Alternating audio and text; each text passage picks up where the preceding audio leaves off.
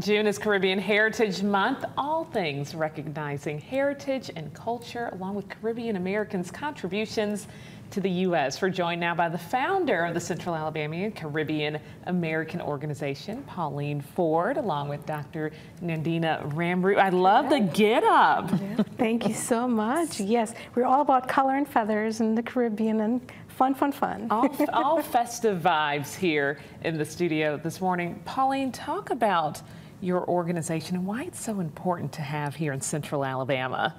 Well, first of all, it's not usual to find a Caribbean community in Alabama because they tend to be in larger cities like New York or Miami and so on. So when I moved to Alabama, I didn't think I would run into many people here, but fortunately I did. And the idea came together to maybe we could do something about starting an organization. First, it was just supposed to be a social gathering, to have fun, enjoy each other's culture. But we looked around and saw that we could actually make a better contribution than that. So we have the social part, but we actually also have a serious side where we award scholarships to students from the Caribbean who are attending college in Central Alabama. So from there, we moved into forming an official nonprofit, and we've been going to gangbusters ever since. Talk about your roots. Where is your family originally from? I'm from Jamaica.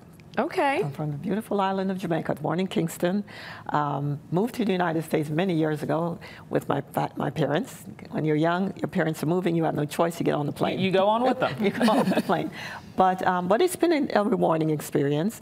I kind of like to tell people, when you're an immigrant and you have two loyalties, one would be to the place that gave you life. It's like your parents gave you life. And your new country is like a spouse that now you're building a life together.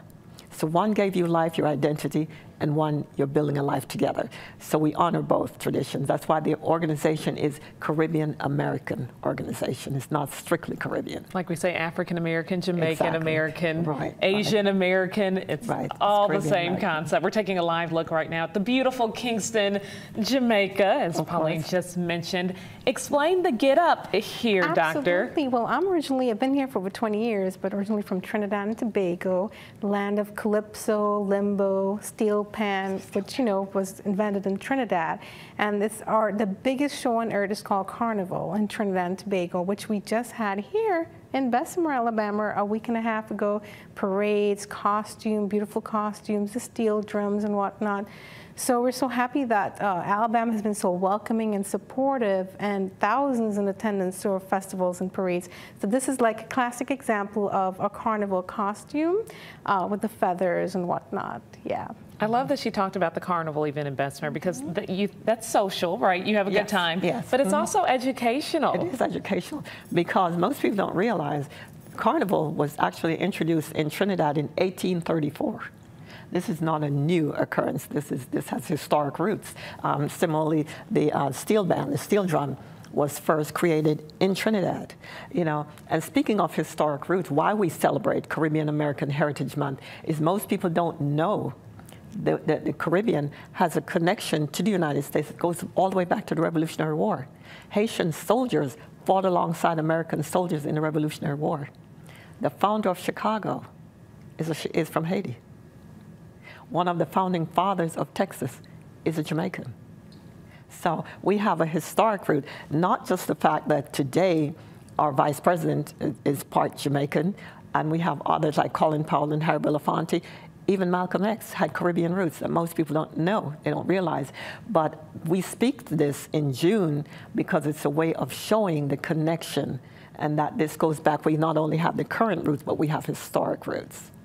What is it like for you? You talked about you being a child, getting on that plane, coming to America. What is it like when you're able to meet other families, similar families that have similar stories here in Alabama?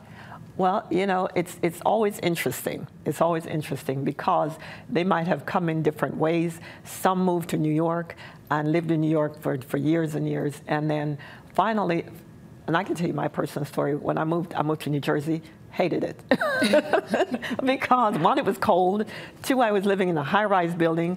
It was just totally different. Totally different, totally different. So when you meet others who have come from the islands and you can talk and say, well, how did you get it? Some came through Miami, some came through New York, but ended up in Alabama. You know, that's the story. How did we end up here in Alabama? Most came for school, and they just stayed. Because the beauty of it is, Alabama has a lot of attributes like the Caribbean. They have the houses, they have lots of trees, they have yard spaces. The weather's a little The similar. weather's a little similar. And of course, you have access to a beach, a beachfront. You know, you can't keep some Caribbean people away from the beach. I'm sorry, but you can't. So it was just a way of bonding around some common themes. And of course, I cannot say it more, the people of Alabama, who have been so welcoming. And so when we have the festival in Bessemer, I would say probably 90% of people in the park are Americans. They just come out. They just come out, and they love it. Even in the parade, a lot of the ladies in the parade are Americans. They love the costumes. You know? It's fun. It's a good time. It is. It really is. And now you are an official nonprofit. We are an official nonprofit. How can people get in touch with you if they want to learn more, want to help host an event? Visit our website, www.cacaoonline.org, cacaoonline.org. And that is the Central Alabama Caribbean American Organization, a nonprofit right here in our area, just to have a good time and spread some knowledge to all in Alabama. And it is our pleasure. It really is our pleasure. A lot of people didn't know Dr. Martin Luther King used to come to the Caribbean all the time. When he needed to decompress, he would come, and we took care of him. And I'm sure he had a great time while he was there. He had a great time. Pauline and Doctor, and your beautiful get-up. Thank you Thank so you much. both so much for joining us here on Thank you. Alabama Live. We truly appreciate it. It's our pleasure.